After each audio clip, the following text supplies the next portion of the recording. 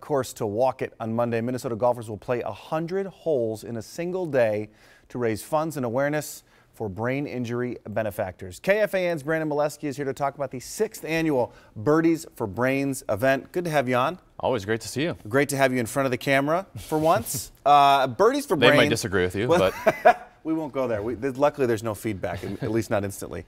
Tell me about Birdies for Brains, how this idea kind of came about 6 years ago. Yeah, so Brian Eater is the founder of it, and he, just decided one day I want to play hooky from work and golf as many holes as possible. And while he was doing it, he thought it might be cool to start a charity. And 2 years previous to that, his sister almost passed away from a brain aneurysm, and luckily the doctors saved her life. So he was inspired by it, and it's grown from 4 golfers to 8 golfers. 4 years ago there were 12 golfers raising $10,000.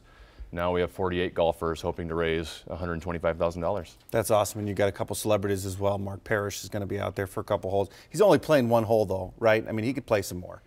Well, Jordan Leopold's going to be there. Well, yeah, I like Mark. I think they're both going to be out there, and they're, I think the plan is for them to kind of play 1 hole with every group out there, so everyone gets a chance. So they'll be moving. Gets a chance to play with them. Yeah. Well, that's good. But they haven't experienced it yet. Not like the pace of play. Yeah, tell me about that. I mean, it's one thing to, this isn't like normal hang out, drink a beer golf. This is, you're starting early and you're playing all day long, aren't you? Yeah, we tee off before 5 a.m. and you got to get 100 holes in. So we're going up, and there's a reason we're doing it at this time of the year, near the summer solstice, so you get as much daylight as possible.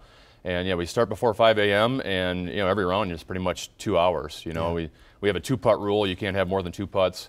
If you lose a ball in the woods, which I lose plenty, you're not looking for the ball. You just set a ball down, and you're not doing practice swings. You're just going up and hitting the ball and going as quickly as you can.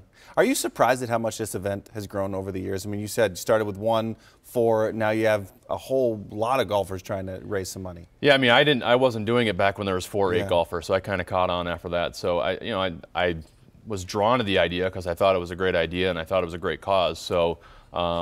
Am I that surprised? No, I kind of saw this coming and thought that we could help take it even further. And tell me, Birdies for Brains and the charity itself, what does it do? Where does the money go to once you raise it? Yeah, so previous years it's always been going to hospitals and the Brain Injury Alliance in Minnesota, and they're actually changing it this year where people and families and organizations can now apply to get some of that money. So it could be something as a baseball team wants helmets, or a family is in need of a wheelchair or an elevator in their house because they had some brain injury in which they have to be in a wheelchair. So we're now going to be kind of accepting ideas, and people can apply for it, and that's where they're going to divide the money. And I'm guessing you're not keeping score. Do you keep your score for the 100? I do keep score. What's your best round of 100 holes?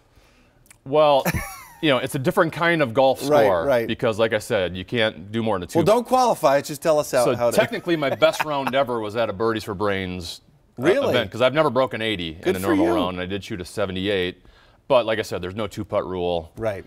So I saved some strokes on the green. But you're also going to lose some strokes because you're going to lose more balls that you don't look for. Right. So I think it evens out a little bit. Hey, thanks for coming in. Thanks for having me. On Monday. Birdies for Brains is Monday at Keller Golf Course in St. Paul. The after party is Sunday, June 25th at Surly Brewing Company. We have a link to learn more, sponsor a golfer, or buy tickets on KARE11.com.